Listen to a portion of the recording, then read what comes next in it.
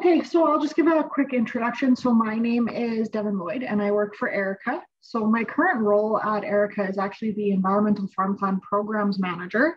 But when I was helping this project, I had a different role, which was the Environmental Stewardship Coordinator. So I recently switched roles in January. Then today we also have Alan Hall. Alan, would you like to introduce yourself? Yeah, I sure can. Alan here. I'm Exec Director with ARECA, and we have a number of individual forage and applied research associations around the province that have been involved in this particular project. Each are independent groups. Back to you, Devon. Perfect. Thanks, Alan.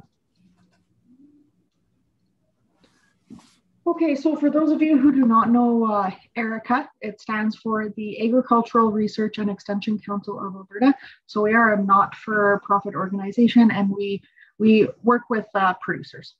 So as Alan said, we are made up of 7 member associations throughout the province. So our member associations currently are Battle River Research Group, which is located out of Forestburg, Foothills Forage and Grazing Association, which is out of High River. Then we also have Gateway Research Organization out of Westlock, Grey-Wooded Forage Association out of Rocky Mountain House, Lakeland Agricultural Research Association out of Bonnyville, Mackenzie Applied Research Association out of Fort Vermilion, and North Peace Applied Research Association out of Manning. So the roles of the associations is to focus on applied research on the forage industry. They deliver programs and develop projects that address the concerns and the priorities of producers in their specific regions. Alan, do you want to talk a little bit more about the roles of the associations within ARECA? Yes, ARECA is a membership-based organization, and so one of the things that ARECA does with the associations is trying to secure larger programs, be they provincial in nature, or be they part of a federal program like the CFGA program. We also do a bit of work with the associations to help them secure financing. The associations basically play a dual role, and it varies by individual group. Some perform both an applied research function and an extension function. Others are primarily an extension focus. Either the sort of the webinar, the farm tours, all of those kinds of things. And each are run with independent boards of directors, each serve a geographic area within the province. And more often than not are joined forces on various projects that are of mutual interest. Back to you, Devon. All right, thanks, Alan. Okay, so as previously said, we do have 7 member associations.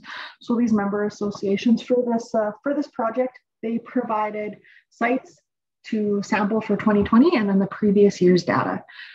So out of our 7 member associations, 1 of them were not able to provide site data from 2019, as with their previous project, they did not have any pasture sites or grassland samples. So they only did cropland. So for 2009 data, we only had 6 sites. And then our member associations also helped a lot with creating project awareness. So they have sent out multiple resources to their producers, their member producers, and through their newsletters and stuff like that. So one of the things that they sent out was a 2-pager from Veresco Solutions. So that was on soil health, soil organic carbon, the carbon market, climate change, the Canada Grassland Protocol. We also sent out, or the associations also sent out, the avoided conversion of grassland pilot fact sheet. And then some of the associations were also able to promote the project with short articles in their newsletters. So this is just a site picture from the Foothills, from our Foothills site. So that day was also Bring Your Dog to Work today.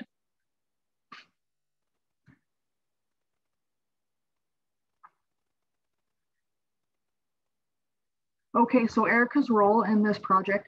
So we did the sampling for the 2020 data.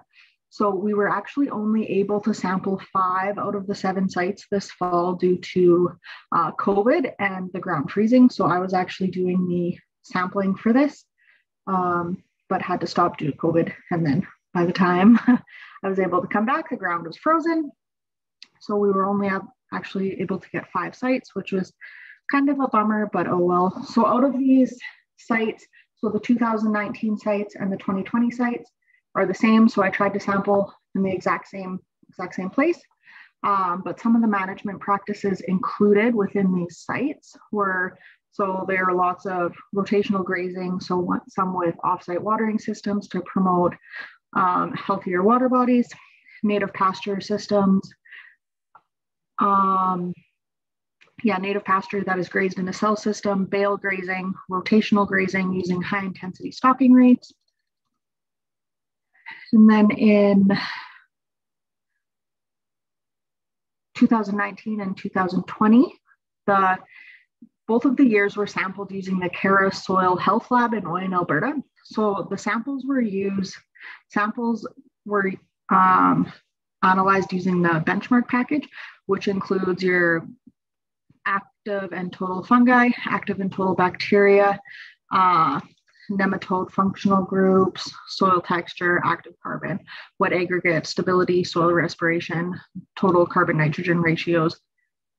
And I think that's it, if I remember correctly.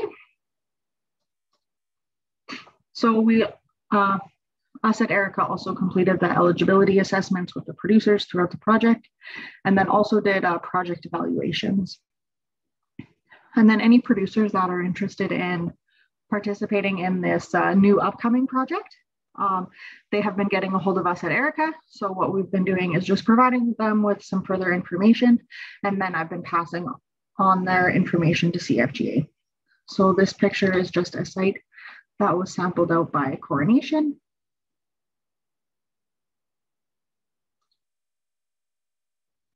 And that was just our quick little update. So like I said, we only had 5 sites, so there wasn't too much to go off of. But Alan, do you want to add anything? Yeah, I'll maybe add that we had a second project that was on the go that involved about 50 cattlemen from around the province. We called it the carbon pasture, but it was a similar type of work. And so soil samples and their management practices of the last decade, et cetera, have all been kind of pulled together. We're just in that process.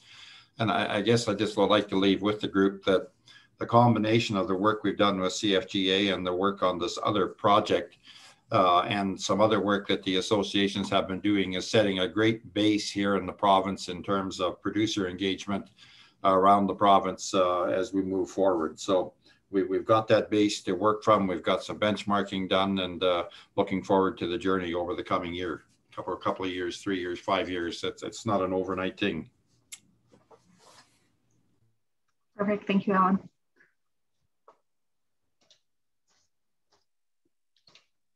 Okay, thanks for that, Devon. And thanks for all your hard work this summer. I know kind of a little bit late out of the gate on some of the Alberta work, but I know you worked hard throughout the summer. And was it the last fall you called and one of the sites was frozen, or maybe it was this year? Yeah, it was last fall, but it was frozen solid.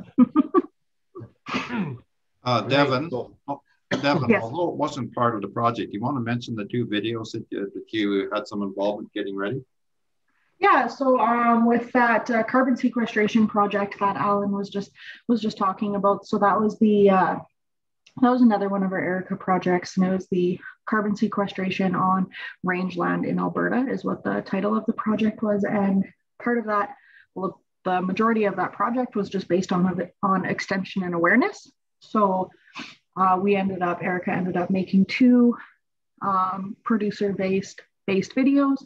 One's around 6 minutes, and I think the other one's around 8 minutes long on carbon sequestration. So the one is explaining soil carbon sequestration, soil health, stuff like that. And then the other one is kind of more of a producer's perspective. So different management practices that producers are doing and why they think they're important and helping their soil health and structure and soil carbon and stuff like that.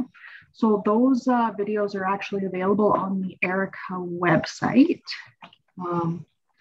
I can put that in the link if anyone is interested in watching those videos. That would be great. A special thank you to Doug Ray, who kind of helped with some of this. For those some of you would know Doug.